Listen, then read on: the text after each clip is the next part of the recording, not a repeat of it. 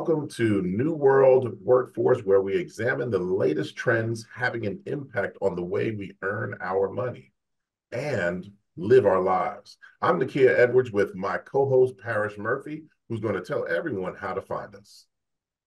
Good day, Nakia. How are you? You can find us through social media on Houston Community College District Facebook page and YouTube. We're also on X, formerly known as Twitter, LinkedIn, and we're also on HCC TV. You can download an audio version of our shows for your listening pleasure at hccs.edu/podcast. Once again, that's hccs.edu/podcast. Yeah, thanks so much, Parrish. So look, we're surrounded by digital information from the moment we wake up to when we go to bed at night. Our entertainment, information, economic transactions, and interpersonal communication often take place on a digital platform. This has created whole new career paths, and HCC is helping people thrive in our digital world. We're talking today with André Hermann, Department Chair for Digital Communication, Digital Gaming, and Simulation. Welcome to New World Workforce, André. Hey, how you doing? I'm doing quite awesome, sir. How are you? Well, man, thank you very much. Well, it looks like you got some exciting things to tell us. So tell us some of the ways technology has been integrated in our commercial arts. Well, that's a great question. So one thing I really want to focus on is artificial intelligence, or AI.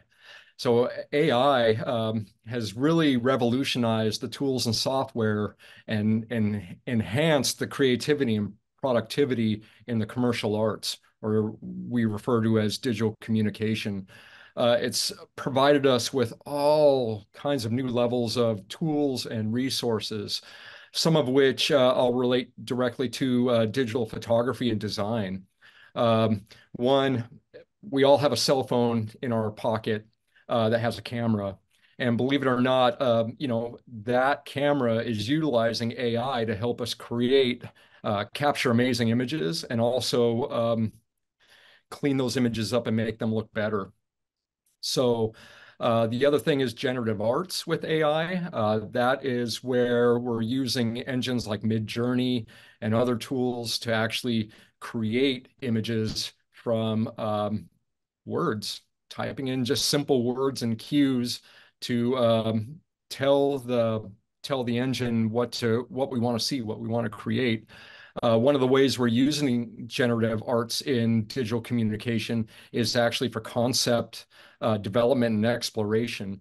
It allows students to take their ideas from their head, rather than just writing it down on paper. They can now enter those words into an AI generative art engine and see their ideas come to fruition visually right in front of them.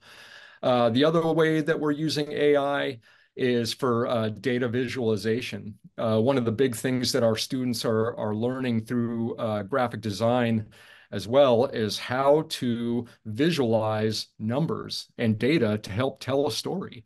That is a skill that many employers are looking for these days, to really help bring numbers to the forefront, make them look interesting and visually appealing, while also helping effectively tell a story. Finally, we're using AI for copyright and image protection. And the way that we're using that specifically is AI is being used for image recognition to see if artwork is real or if it's fake. But it's also using pattern recognition to see. So it's using image recognition and patterns to see if images are fake or real. And then we're also using AI to search the internet to see if our images are being used or copied by somebody else. So there's a lot of interesting things going on, and technology in the form of AI being integrated into the commercial arts. Wow, that's pretty interesting. And so now tell me, what are the job prospects like for digital communicators? Yeah, so across Texas, there are many job opportunities for our students and anyone who's interested in digital communication and commercial arts. across Texas. There's ad agencies, there's film and the entertainment industry, there's tech and software development, publishing and advertising, and then also the opportunity for freelancing for the entrepreneurial-minded students. Yeah.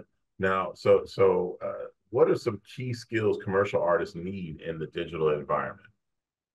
So some of the key skills are really to break it down is the fundamentals of design, really design principles, composition, color theory, things like that. That's really what we teach here at HCC. The first semester is really the fundamentals. You really can't. You need to understand the basics before you really step over and get over into the more advanced topics. Also, what we teach here is tech, right? Understanding the different apps like the Adobe apps, Photoshop, Illustrator, InDesign. In order to be successful in the digital communication field, you have to understand how to use these softwares to really bring your idea from just an idea in your head to something that will help solve your clients' challenges or problems. The other thing is a knowledge of typography, understanding the characteristics of different fonts and how they help tell your story and solve visual problems. The other thing is collaboration and communication. Again, learning and understanding how to work with people and different personalities, that in itself is a fundamental skill. There's going to be times where we're working with teams, people we may not get along with, but we all share one goal, and that's to solve that particular problem. And if we're not learning how to collaborate and work and communicate, then we're not going to get very far. Finally, UX, understanding user experiences and how to make the overall experience of the technology or the design approachable and aesthetically pleasing is also extremely important and a really hot topic these days. Yeah, that's interesting. I mean, from the fundamentals to the jobs to just the technology of AI, and you mentioned AI earlier. I always try to explain to people, or my perception of AI is like the iPhone 1 with the button moving over to the iPhone with no button. It's just it's like we're moving into a different component, or going from the BlackBerry to an Apple iPhone. So how is AI? I mean, you've mentioned AI earlier. How is that impacting your industry? Well, so it's really it's revolutionizing it. It's making the creative process. It's opening the door. Actually, it's exploding the lid off of the creative process. As a faculty member myself, there's oftentimes I'm challenged with, and I meet students who say, I'm just not creative. I can't think visually like that, because they feel they can't draw, or they can't write, or they can't paint. But now with AI and these generative art engines, man, they can take the words of the idea right from their head, write a simple set of prompts like the color, the style, the look, the feel of what they're thinking, and this technology will create an image very similar. They'll be able to see exactly what they're thinking. And what's amazing about that is that then the artist or the designer can take that, use it as a springboard to progress in the creative process. So they're not there to copy exactly what the engine's giving them, but they're using it as further inspiration to develop their ideas. Because like you said earlier, they just basically tell AI the words and the colors and integrate this, and you're really shaping it as you're talking to the computers. It's almost like a back and forth conversation that you're having with a computer. Yeah, and it's really, you know, I know that I'm sure there's this could be a whole other episode, and there's a lot of fear that's saying, oh, AI is going to replace this job or that job. And really in the end, I understand that concern, but in the end, AI is just a tool, and it's dependent upon how we use it. And really in the end, clients are still going to appreciate working with another human being. And there's a lot of also copyright topics involved with who owns something that's created by an AI engine versus the ability to negotiate usage in a contract with a person who designed something. So I think that's really open to discussion in the future as well. But I'm not too worried about it. And so, lastly, what do you see down the road for commercial arts? Wow, that's really exciting. Commercial art is exploding. So according to the Texas Cultural Trust, Texas has the 8th largest economy in the country. And in Texas alone, there's 845,000 people have a creative art job. That's 1 in 15 jobs in Texas is creative arts.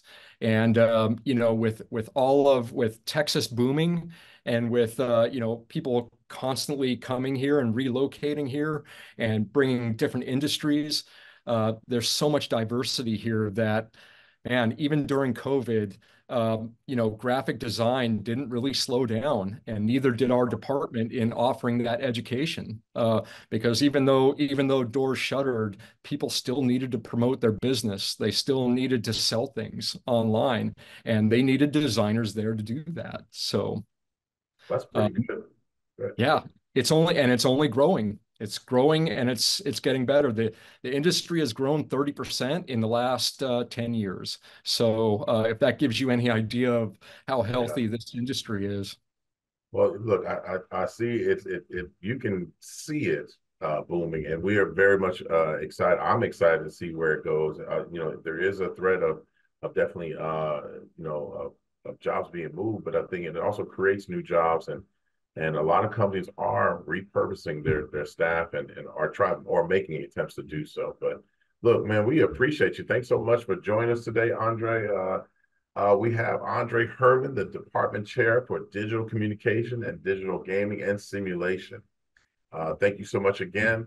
We're going to take a short break, and then we'll meet one of HCC's industry partners and get their perspective on changes in commercial arts.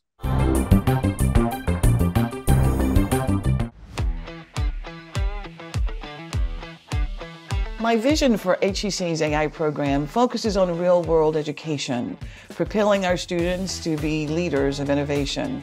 We will build lasting partnerships with our brilliant community of space and technology experts. I know we're doing interesting things in preparing students for the space industry. Can Dr. Barillo Hopkins' avatar tell us more?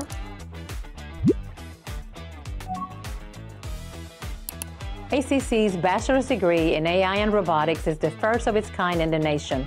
We here at HCC merge theory with practical, hands-on skills. Our partnerships with tech giants like Intel and AWS provide our students with real-world projects and job opportunities. Begin your journey from HCC to the stars.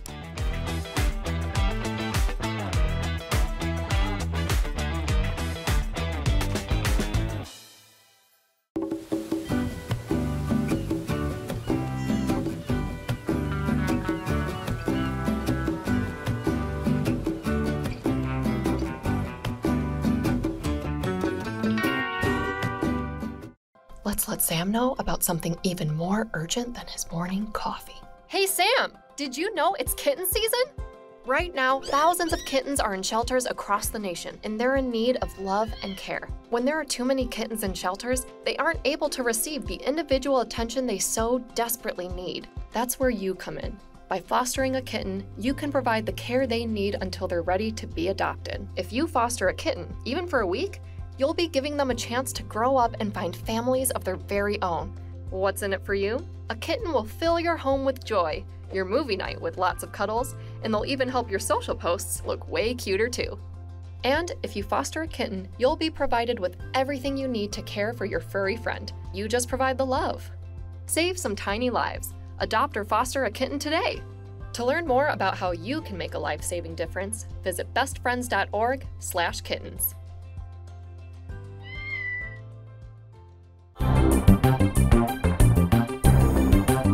Welcome back to New World Workforce. I'm Parrish Murphy.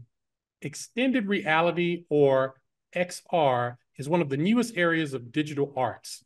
Josh Bankston is a partner and solutions architect with MACE Virtual Labs. Welcome to the New World Workforce Show, Josh. Thank you so much for having me. I'm excited to be here. Great. I want to jump right in. We hear a lot about virtual reality and extended reality. What is your definition of those terms? So, having been in the industry now 11 years, I've seen a lot of change to the nomenclature for sure. We started out very siloed, virtual reality being fully immersed, fully occluded from your surroundings. And then we had augmented reality, which is anything where you're putting some kind of a digital representation inside of an experience. So let's say a heads-up display, like a HoloLens, or even down to a Snapchat lens, a custom overlay into what's going on in your physical space. And as the industries have grown and devices have made the capabilities for both virtual and augmented reality a possibility in the same headset, I've seen we've started to move more towards an XR representation. So the whole industry is represented as this XR or immersive tech field. Great. Now tell us about MACE Virtual Labs and some of the projects that you guys work on. I'm glad you asked. MACE Virtual Labs has been in business for about 7 years now. We are a turnkey services provider and distributor for all of the hardware in the XR space. That means we work very closely with our partners at Meta, Pico, HTC, Vario, et cetera. And then also, we bring together solutions providers that do things like full body haptic solutions or locomotion solutions like treadmills. The idea is bringing somebody into a digital space in any way, shape, or form can be immersive. And our clients and customers range everyone from mom and pop shops up to Fortune 50 companies. So being the source for all of that knowledge and capabilities of the entire industry for our customers is our biggest key value add. So we help customers deploy at scale any kind of immersive solution where we reduce the friction from that process and help to make sure that they find success. Now, outside of video games, how has virtual reality helped businesses? Oh, that's such a great point, right? Because when we started this company, I would say the majority of our focus was on entertainment.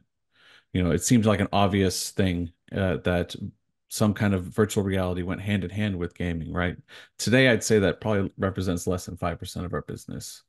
The majority of our work is in the B2B market space, helping enterprises, health and medical, government and military, education, focus on training, focus on communication and collaboration, digital representation, like building digital twins, taking not just the concept of building a mile-long refinery, but making the entire refinery in a 3D space that you could walk through and make sure that every piece and part is in its place, everything works correctly, everything's laid out in not just a aesthetic manner, but a functional manner too.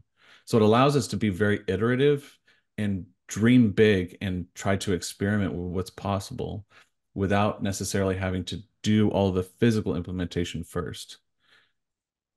So this is a prerequisite. The physical implementation still has to be done. This is the prerequisite to that. Absolutely. I mean, we have cases where it's saved companies millions upon millions of dollars by just having this prior implementation done first. And again, being able to immerse yourself, being able to stand there in the facility and take in where things laid out, engineers, design reviews, project managers, every level, every step of the project finds value in the ability to step into an immersive space. And that is just the digital twin aspect, right? We have so much more greenfield opportunity for the immersive space. Okay, so if you're looking, if you want a virtual tour of something, what do you guys do? Do you guys look at plans and then go from the plans? How do you create this visual? There's a bunch of different ways to attack that, right? That's kind of like asking, what does it take to build a house? I mean, what kind of house? How fast do you want to build a house? A lot of money. What is your budget? Right. So, you know, I like to tell my customers, it's or some of my partners even, where, you know, you got price, you got timeline, and you've got quality. Pick two. What are the most important to you, right? Because you're going to sacrifice one for the others. And then once we find out where your project goals are, then we can align with what the outcome looks like. Because sometimes just rough shotting things together, getting a basic outline using primitives like cubes and spheres and things is enough, right? We just need a physical representation of something 6 feet versus something 100 feet, etc. Sometimes you need photorealistic, you know, AAA studio, Marvel movie quality special effects. That's all possible. It just depends on what your implementation is, what your return on investment needs to be, and how do you find success with all that. And finding the right partner can often spell success in that manner too. Great. Now, obviously, you guys have a company. What skills do you look for in your employees? Somebody who's driven technically and is a problem solver. Really, at the end of the day, a lot of this is new emerging tech, right? We don't know what we don't know. If I went back to 2004 and said, "Hey, I've got this great idea, man. We're gonna build an app." First of all, you're gonna be like, "What the heck is an app on my flip phone?" And then I said, "No, it's gonna live on everybody's phone, and it's gonna allow you to have a taxi anywhere you go. I'm gonna call it Uber." You probably would have laughed at me, right? You would have said this is a silly idea. But once we had ubiquity of the technology in everybody's pocket, a smartphone to tap into with GPS location, high-speed data, and then a gig workforce available, then we could put the pieces together. So now that we're starting to get to ubiquity of immersive tech, you're starting to see very capable smartphones and smart devices that are very good at doing augmented reality. I mean, look at the TikTok filters and things that people use daily, right? To just virtual reality headsets out there. There's tens of millions of Quest devices out there in the wild, not to mention all the other manufacturers. Now we're starting to see some very innovative approaches on how to accomplish things. It's just a matter of how do you apply what you're trying to achieve in a new and emerging tech field, and can you problem solve around that challenge? Because it's not necessarily about the tool, it's how you implement the tool. Gotcha. Now, how does a program like HCC's Digital Communications set students up for success in your field? Yeah, I mean, it's a great step in the right direction, right? Being able to expose learners to the paradigm of commercial arts and digital communication and how you take current standard practices and then apply them to future and emerging techs. Having access to labs like Houston Community College has with a bunch of VR and AR devices. Anytime you're able to put hands-on time with the technology, you are 10 steps ahead of the competition when you're going to find jobs or you're trying to grow and scale your current position, or maybe make a lateral transition to another company that is looking for your skill set, but is needing to have somebody who understands what is possible, or even on the right path to understanding that. It's I always tell people getting into immersive tech and trying to explain what it's like to be in here is a little bit like explaining what it's like to ride a roller coaster if you've never been on one, right? I can spend all day explaining how great it is. And we can stand next to the roller coaster and you can hear your friends having a great time or having not a great time.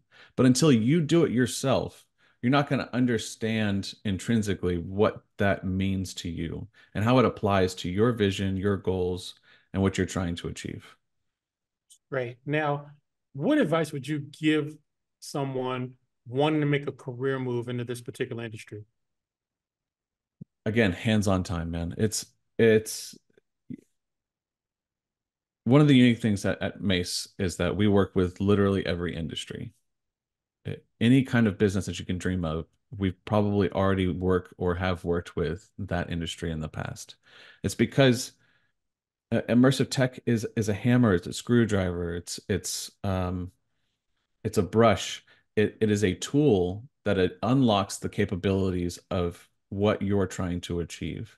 So I challenge people not to think so much as, well, how do I move into VR? It's how do I take what I'm passionate about and how do I find opportunity in a new industry that that isn't already oversaturated with professionals with 20 years of experience? How can I move my passion into an industry and apply it in an immersive way that sets me apart, that helps me be more unique or stand out amongst the rest of my peers? Sounds good. And finally, before I let you get out of here, what do you see the next exciting advancement on the horizon being in this industry? There's a lot of really cool things happening. Apple coming onto the scene in a big way this year was certainly helpful to the industry writ large. But I think more importantly, what is coming is the convergence of artificial intelligence with immersive tech. One of the challenges you have with a new industry is a chicken or the egg problem. You can't build and fund building new advanced cutting edge hardware without software and experiences to drive it. Well, you can't build and fund software and experiences to drive hardware that doesn't exist. So how do you bootstrap both things at the same time? Well, it turns out AI and collaboration tools with AI rapidly speed up the prototyping and the implementation phases. It reduces the cost of entry, it breaks down barriers, and it allows folks to create at the speed of imagination. And once that actually truly happens, then we have this immersive space that means so much more and has so much more opportunity. Those colliding together is probably one of the biggest moments in tech evolution. Wow. Listen, thank you so much, Josh, for joining us today. His name is Josh Bankston, and he is partner and solutions architect with MACE Virtual Labs. Thank you for joining us, man.